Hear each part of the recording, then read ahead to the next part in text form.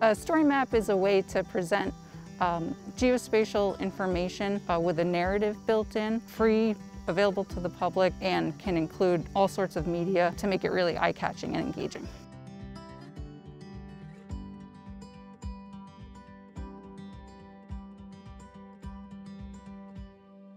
So the story map here will be about the Eastern Connecticut Conservation District property that we're on in Brooklyn.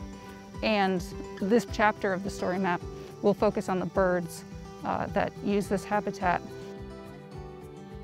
One of the big goals of environmental education is to create conservationists. You want people to understand the world around them and the resources around them, and hopefully they will want to take actions to conserve that.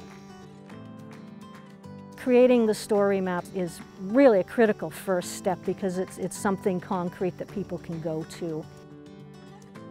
We forget to slow down and sort of take a look at what's around us and sort of look at the big picture.